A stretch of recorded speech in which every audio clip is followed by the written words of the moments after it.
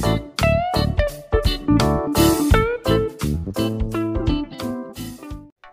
guys, welcome back to Android Tricks. In this video I'm going to show you how to download the read-only Google Drive files in Android. And in Windows I don't have a trick right now, but in future videos I will do that. And so subscribe to my channel so you don't miss the updates. So I have a file here, just read-only Google Drive file. Now we need to download two apps, long screenshot and image to PDF, and you need to change these settings to 1080p and JPG and precisions to I.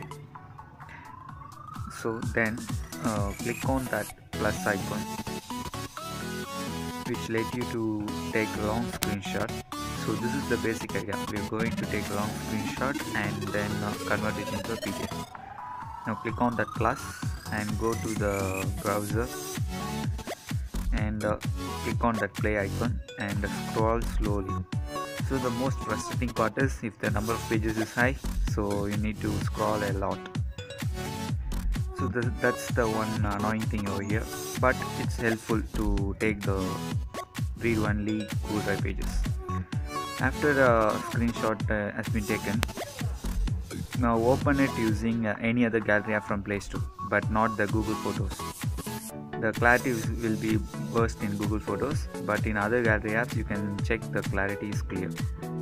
Now go to image to PDF and click on the image we have taken just now and give a name.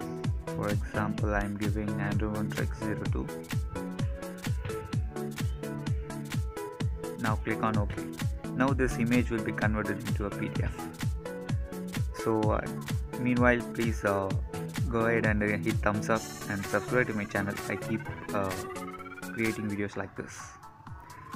So you can check here, right? The file has been converted into PDF. Now the image clarity is not that much perfect as we see in a PDF, but it's readable. So that's it guys. For more videos, keep subscribing to my channel. See you later with a better video. Bye.